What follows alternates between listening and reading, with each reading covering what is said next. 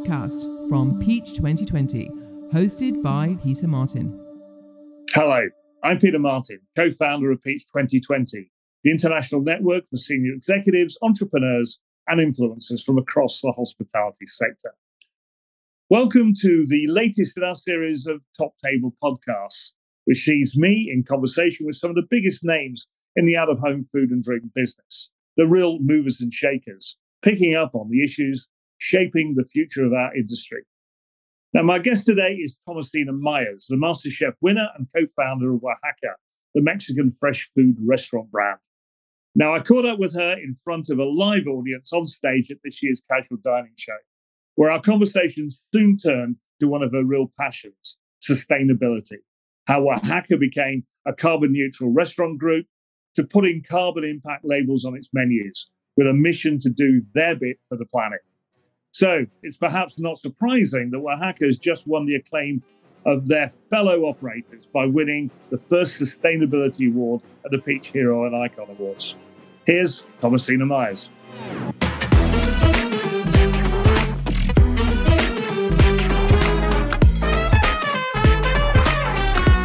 Well, ladies and gentlemen, welcome to another interview session here at Casual Dining Show. And as you can tell, the sound works all right. I'm Peter Martin. It's my great pleasure to introduce my my guest today, Thomasina or Tommy Miers, woman extraordinaire, really, founder of Wahaca, but also author and all-round food evangelist. Tommy, I suppose the first question is, obviously you were creator of Wahaca. It was your inspiration, but obviously you do a lot of other things. How does Wahaca sort of fit into your day-to-day routine or week-to-week routine? Well, what's great about Wahaca is that it's the way we set it up on the sustainability front has really helped shape everything else I do, right, I guess. Yeah. So my interests before Wahaca, when I went to Ballymaloe, the cooking school in Ireland, and really learned about, where does food come from? How's it grown? How does our production of food and selling it on and consuming of it affect the environment? So about 30% of greenhouse gas emissions are caused by food production. And so that interest in how we eat and how we feed the planet, not only in a kind of environmental way, but in a healthy way, so that the human beings are thriving as well. That fitted into how we set up Wahaca and that whole sustainability ethos that we set up with, and then it continues to feed everything I do. Yeah. So it's a really nice. I did some radio yesterday or the day before, talking about where food comes from and sustainability. And it's really nice that Wahaca is part of the story. Yeah. Because even though I've slightly stepped back from the business, half our menu's vegetarian. We play around with plant-based meat, but I think it's really important for everyone who's on this sustainability journey, no matter what stage they are in the food business, whether it's takeaway or eat in, is to really look carefully at the whole environmental question, because there are so many quick fixes and there are so many gimmicks. It's like, great, let's just offset some carbon tokens, or let's just plant some trees. But unless you actually ask the right questions, like, well, what type of trees are you planting? Are you planting a monocrop, which will create an eco desert in some bit of land, wherever they're planting it? What's the cost of those tokens? Because the cost of those carbon tokens has gone like this since we started carbon offsetting 7 years ago. The plant-based food, how's it grown? Are those soy crops, which makes the plant-based food, still sprayed with insecticide, fungicide, herbicide, which is killing all species? Indeed. And also soil? So I think what we love to do at Wahaca is get into the detail and the nitty-gritty of environmentalism, because otherwise I feel it's so easy to think you're doing the right thing. But actually, it's quite a complex subject, and I think we're all quite susceptible to carbon tunnel vision around the world at the moment, without looking at things like soil, which for me is a more scary thing. Like, global warming is here. Look at the floods in Pakistan. but 95% of the food we eat is grown in soil. Yeah, and it's the health of the soil itself. And half our soil is already degraded. Yeah. And we're degrading it at a football pitch every 5 minutes around the world. So, you know, unless we start farming with nature and putting back into the soil, it feels like we might go the way of the Mayans, who died out over 60 years. Well, it's a nice link back to Mexico there as well. So, you know, nice one. But actually, if you're old like me, you wake up early at sort of quarter to 6 every morning. I listen to Farming Today, and I do recommend it, even if it's on iPlayer, because actually that's a lot of the issues of the farming community, particularly about soil health. But let's go back to that day. I mean, you talked about your time at Ballymaloe. So, I mean, the point is, everyone takes sustainability as an issue now, but it's been going on for a long while. It's been building for people like you. So, how long have you been an advocate for sustainability? I mean, I think actually when I was at school, I worried about the Amazon rainforest. Yeah. Because that's what we learned, that we were cutting down the trees. Yeah. That was like 40 years ago. So, I think it's amazing as a species, the way we know problems, but how slow we are to fix it. Yeah. And part of the problem is, how our politics is. I mean, let's just look at our political system in this country. Yeah. Unlike Singapore, you become education minister with no background in education. You become environmental minister with no background in environmentalism. And then you get changed like every year, every 2 years. And there's no knowledge. There's no kind of expertise there. Yeah. So I think it's even if there was the political will to change things for the better, where's that knowledge base coming from in the government? I spoke to an MP the other day about supporting the farmers to go on this regenerative route. He basically knew nothing about. So MPs are generalists like GPs. Yeah. So it's very hard for them to go down into the detail because they have to be on top of a huge amount of subjects. Yeah. But even the schools ministers, the prison ministers, the environmental ministers, the farming ministers, they've got no background. They've got no expertise. So how can we hope them to help fix the system when every couple of years we get a new one and he's got no expertise either? So I think I am a great advocate of business doing the right thing because I feel we are much more nimble. Yeah. We're much better equipped to gather expertise because we don't set up businesses and then sell them in after a year. We're, when we start businesses, a few people do, but not many. Well, a few people, but we're in it for the long haul, right? Yeah, exactly. So, so I feel like we've got more. We need to obviously lobby, and we try and get legislation behind us. So, in a sense, what you're saying is the restaurant and the pub market, and in fact, we are closer to the consumer because you're feeding them, interacting with them every day. So that's a real job to be done, and we can lead that. I mean, it's hard, right? Of course, it's a job to be done, and we're sitting here in like the worst crisis since COVID. Yes. Yeah. What's next year? We came out of COVID thinking, wow, maybe we can recoup some of this damage. Yeah. And now we're in this kind of combined ingredient price hike and energy utilities. So I think it's incredibly hard for our entire sector. Yeah. But at the same time, I was talking to Kerry Foods last week, and they did a big piece of consumer research. Yeah. And all consumers now expect the places they go out and eat in to be thinking about sustainability, to talk about it, to show them what they're doing. So I feel like it's not an optional luxury anymore. Yeah. Because your consumer does expect it, even if they're still price sensitive, and even if they still want it to taste delicious, because they definitely want it to taste delicious, and they are price sensitive.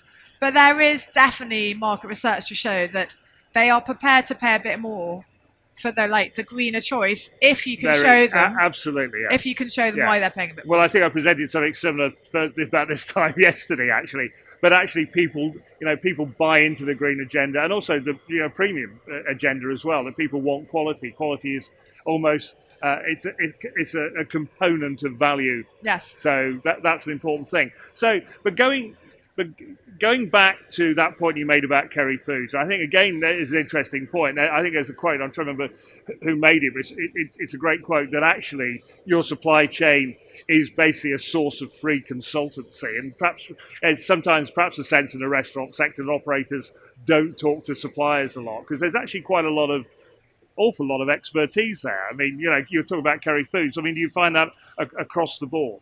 Yeah, definitely. There's a huge amount of expertise. And actually, in wake of our lovely Queen passing away and her soft power, I think we have tremendous amount of soft power just by asking the right questions of our suppliers. Yeah. So, all these plant-based meats, I always say, well, how do you grow your product? Yeah. Because I'm interested to know how much it's sprayed. Because frankly, I'm looking at now suppliers who are moving away from herbicide, pesticide, fungicide, and trying to get to a more with nature friendly farming system. So I think asking those questions shows that people are thinking about that. Because I was reading a piece in the American press on the way here. The plant-based food business has the potential to be $3 trillion over the next kind of 10 years or so, and to be controlled by very few players, and it's all patented. So we're looking at a future where a small amount of people have complete control of our food supply system if we're not careful and if we're not asking the right questions. Because if we're not asking the right questions, those people who are still profit driven, and often, if you take Cargill's, maybe I shouldn't say a name, if you take some of the large industrial meat packing companies in America, they are now jumping onto the plant-based bandwagon. They've got no background of caring about the environment. So the idea that just switching from our beef burger to plant-based burger, yes, it's more efficient for land use, but are they actually still extracting from Because also, we are seeing in UK, a lot of sort of steak chains like Hawksmoor and M restaurants are actually going a long way down the environmental route. Actually. Yeah. There are so many, like Hodmedod's is one of my favourite companies they work with a massive cooperative of organic regenerative farmers who are growing lentils, legumes, chickpeas, oats, barley, like food that we used to eat much more of 300 or 400 years ago. And I think that we confuse. I think it's really easy to be told by the media, and let's just have a little bit of little bit of cynicism about who funds a lot of our media outlets and all sorts of things. But the stories we're told about the way we can eat. If we just go back 80 years to how our grandparents ate, that's way more sustainable. A bit less meat, lots more fruit and vegetables. Chefs in Schools is this fantastic charity I helped set up, where we feed kids really, really good, delicious food at a lesser food cost than the big industrialized caterers. But there's always that saying, isn't it? Don't eat any food that your grandmother wouldn't recognise. Yes, that's exactly. Probably not a good and it's interesting, approach. a lot of these futuristic foods are ultra-processed. Yeah, indeed. And we know that the ultra-processed food industry is actually killing, it's killing 65,000 people a year now in this country alone. Yeah. It's costing the UK £64 billion a year, they think, just the way we eat. So we definitely need to change our diets, but it doesn't mean we have to just eat lots of different processed food. We could just cook some more vegetables and cover them in delicious olive oil and butter and spices and make them delicious. And Wild Farmed is another company like Hodmedod's that is farming regeneratively. And, I've been helping them a bit getting their word out to restaurants because, for instance, they're talking to M&S. So M&S are now putting a wild farmed loaf through, and if M&S, basically a supermarket chain, sees the value of putting a flour that's grown in harmony with nature through into their bread, then it feels like the rest of us can follow suit. Now, we're having a nice chat here. Hope you're interested. Any questions for Tommy? So if you have, just put your hands up. Right, we'll start here, lady here, and then we'll come over here. Hiya. I've got two questions really. The first one is I've noticed with Wahaca you've got a lot of carbon footprinting on your menus now. Yeah. So I was just wondering, when you started that process, did that lead you to change your menu?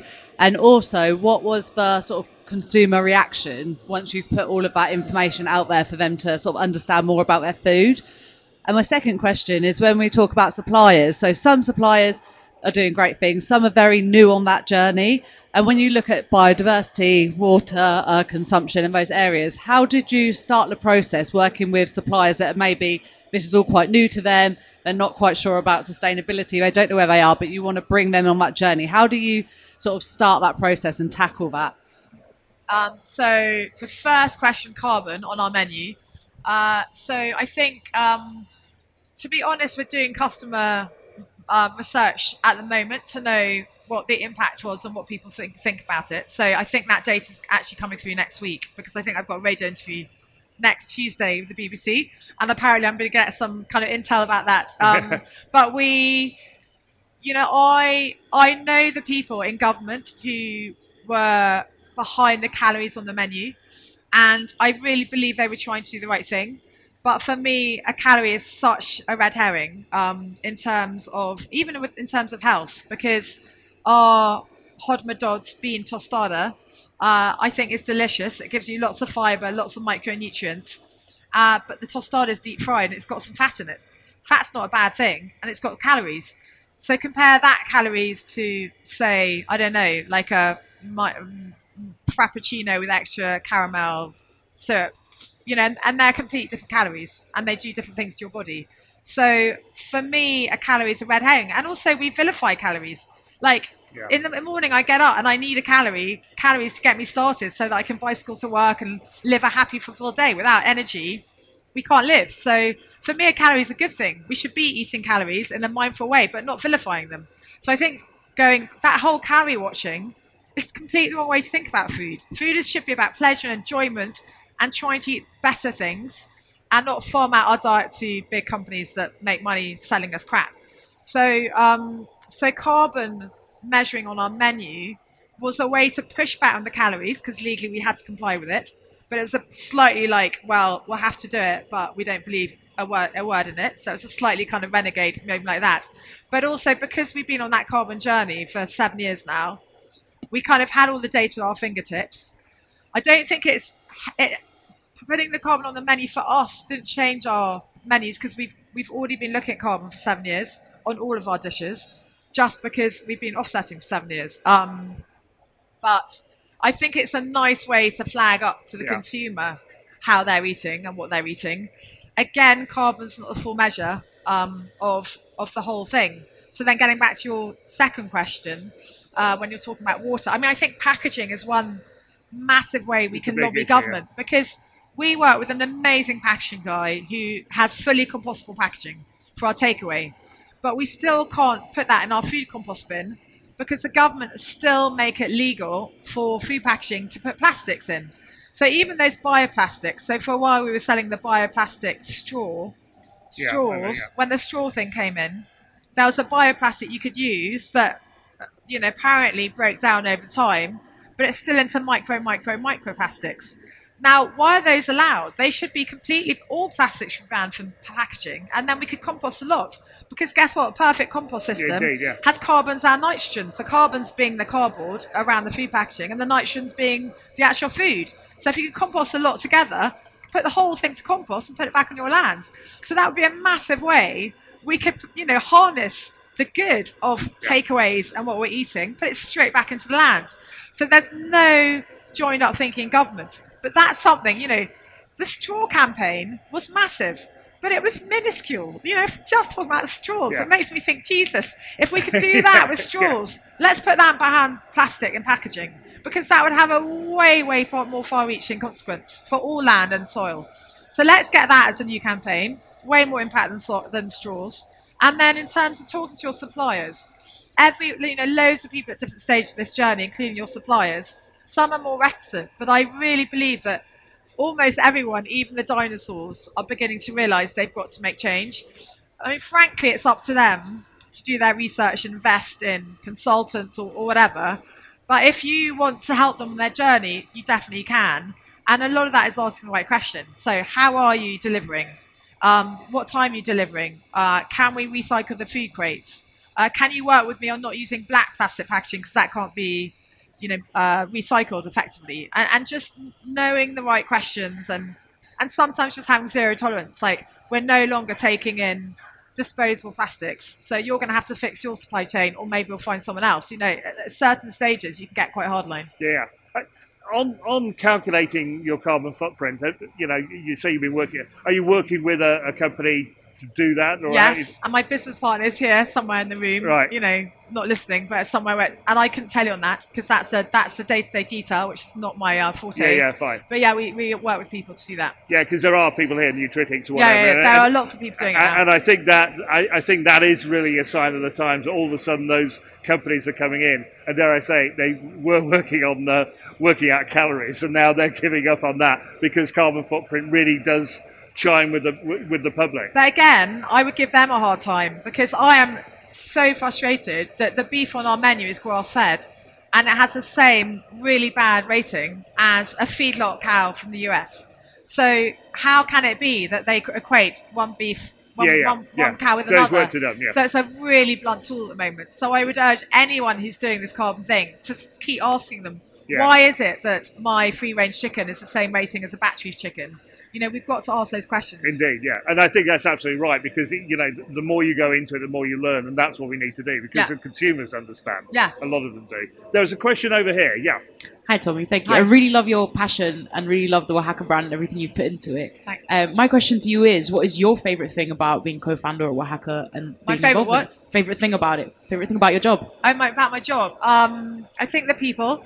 I mean, our staff are just amazing. And I think one of my favourite things about hospitality is the fact you can take anyone from any background, whether they've been in prison for murder or whether they've come from a broken home, like my nephew, who was scooped up by Leo, one of my chefs who's been with us for 12 years.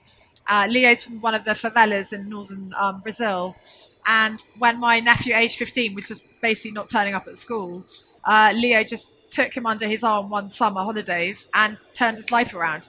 And I've seen that firsthand in so many cases, whether it's, you know, refugees coming in to England with absolutely no English, and then seeing how hard they can work. And if you just give people an opportunity, I think we have to work really hard to also prove to kids who are very well educated that it's not just for scooping up people with no background or no training, that it's an amazing career for people with very good training and very good educations. Because, you know, I really think in this business, you can pretty much shape your future by your enterprise, your ability to work hard, and also the way you treat your people. And I think, you know, our sector is all about people, and that is sometimes the worst side of it, but also the best side of it. And, you know, going into work and working with our teams honestly gives me so much joy.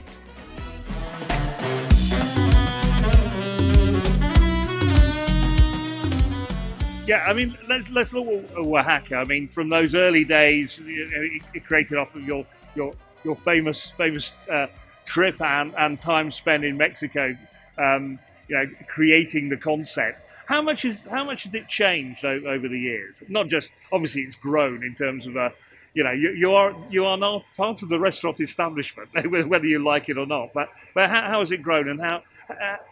Perhaps in a sense of how you feel it has grown. Has it grown in the right way? Well, I think it's really interesting. Whenever you start any business, there's that kind of initial kind of rush when you're like that real entrepreneur spirit, where you're kind of, you know, working on empty, you know, crazy hours, just kind of doing everything to grow, and also kind of finding your market, knowing your customer, learning the hard way, making umpteen mistakes. And then there's that bit of your journey when you start, you're no longer the smallest player and you kind of expand a bit.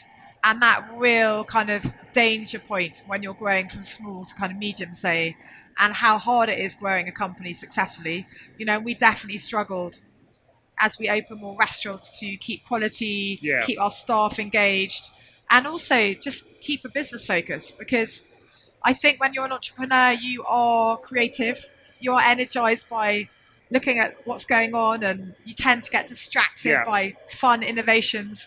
And sometimes it's quite hard to keep, you know, your main thing the main thing.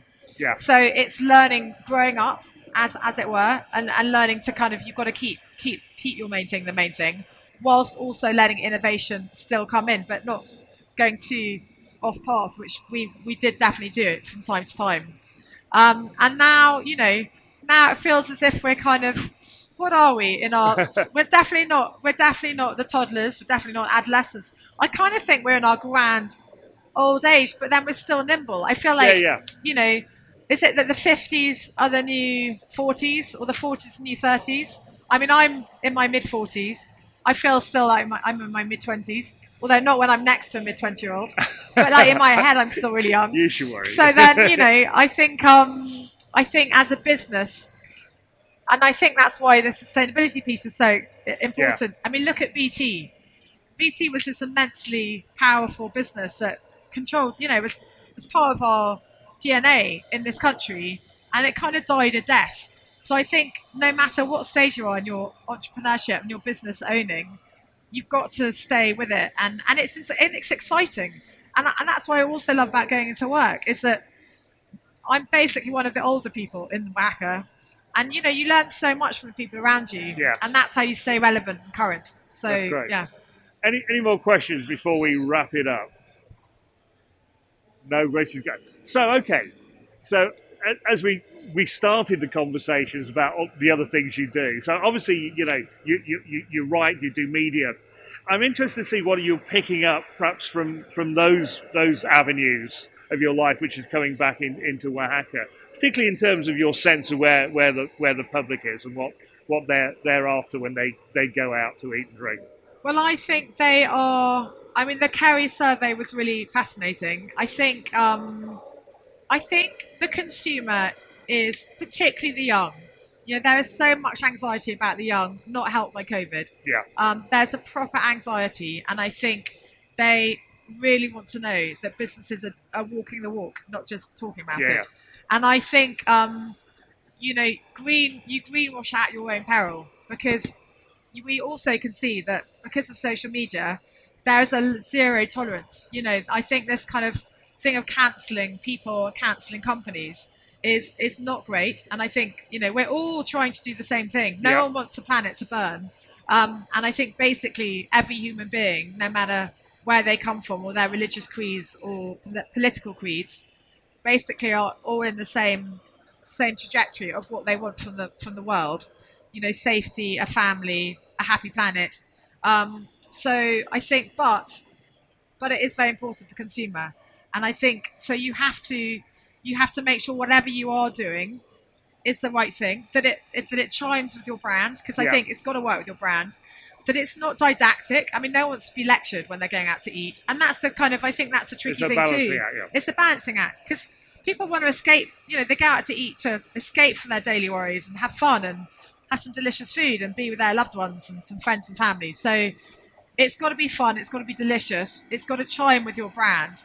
And then hopefully you can talk about it in a fun way, because it's going to cost you something. I mean, in some ways, going for a greener future for your business will save you, hopefully, gas and electricity if you're being savvy about saving energy. But some of it will cost more, like the composting. So make sure you're actually communicating that to your customers so they know that you're going to bother doing it, but do it in the right way so then they don't feel they're being lectured. Yeah, and I think that communication is absolutely key. Keep talking. And we could do all day. But Tommy Miers, that was a fantastic half hour. Oh. Thank you very much for your time. Ladies and gentlemen, Tommy Miers. Thank you. Thank you.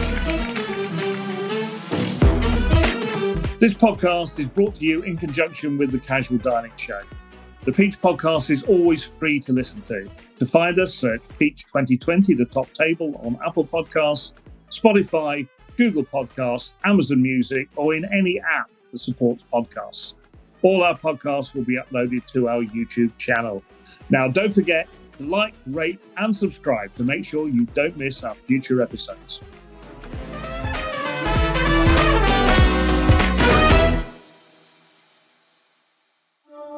Podcast from Peach 2020, hosted by Peter Martin.